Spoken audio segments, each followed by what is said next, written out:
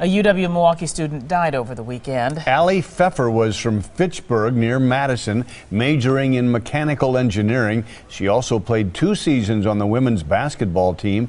No cause of death has been announced. A bizarre police call in Beaver Dam. County Sheriff's Office. Yeah, I'm calling. I was down at McDonald's, and there's a couple in there. They have a kangaroo. A woman showed up at a McDonald's with a kangaroo and was asked to leave. She says it was a service animal. Customers, though, did not appreciate the exotic animal inside a restaurant and called police. Found a lady that had indeed brought a small kangaroo, about a 1 foot in size kangaroo, inside of a child's car seat. And police say the couple who owns the kangaroo are well known around the city because they have a lot of different exotic animals. The detective gave the couple a warning. Former Milwaukee County Parks Director Sue Black is leaving Wisconsin. She's accepted a job as the Arizona State Parks Director. Black said her decision to move to Arizona was not based on the weather. A lot of people think it's about the weather. It really isn't. You know, I've lived there before. I know what that's about, and I know what this is about. And I love both places. I really do. My legacy here. Black leaves for Arizona next week. 5 people have died while clearing snow this past weekend. 3 in Milwaukee County and 2 in Racine County. Doctors warn shoveling lots of heavy snow can cause heart attacks. They suggest shoveling smaller amounts of snow and doing so gradually.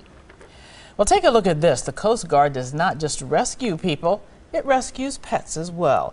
This cute little dog found himself in icy Frankfort Bay, Michigan, and crews jumped in to save the pooch. Let's get a first check on the forecast. Here's Chief Meteorologist John Milan.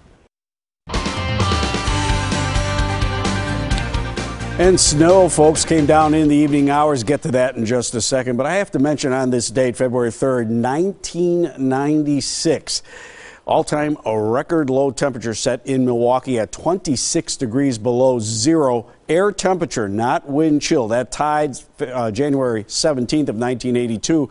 And look at the daily high temperature, which was also a record, 6 degrees below zero. That was the high temperature for that day. A very cold day, again, back in 1996. Now we're looking at 2 to 3 inches of total snow from the evening snowfall, and we're going to see that snowfall all done by midnight.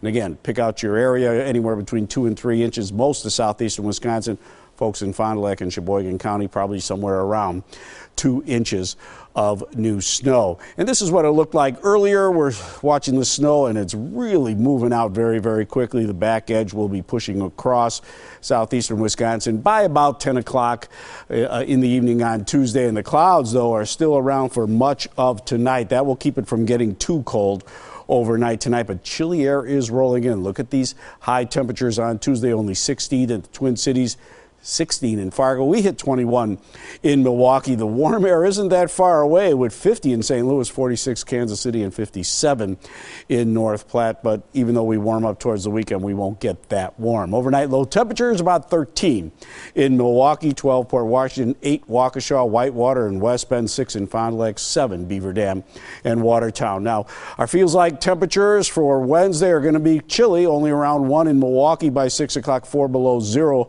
out in Waukesha. Thursday morning is when those wind chills will drop to around 15 to 20 below zero, and they'll stay below zero for most of Thursday. There's the low that moves out very quickly overnight, and then high pressure rolls in from the northwest. That's bringing in the very chilly air, and that cold air settles in for Thursday and stays around until Friday when we start a warm up. So overnight tonight, the snow is basically before midnight, 2 to 3 inches.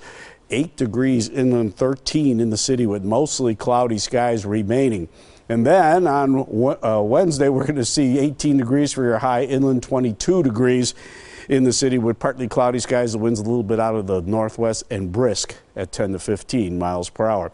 Then tomorrow night, that's the cold night. We're going to see wind chills down to about 20 below zero in spots, 0 in the city, 7 below zero inland.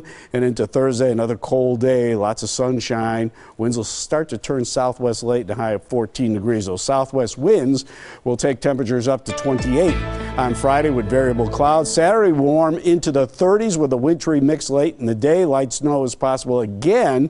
On Sunday, we stay in the 20s early next week.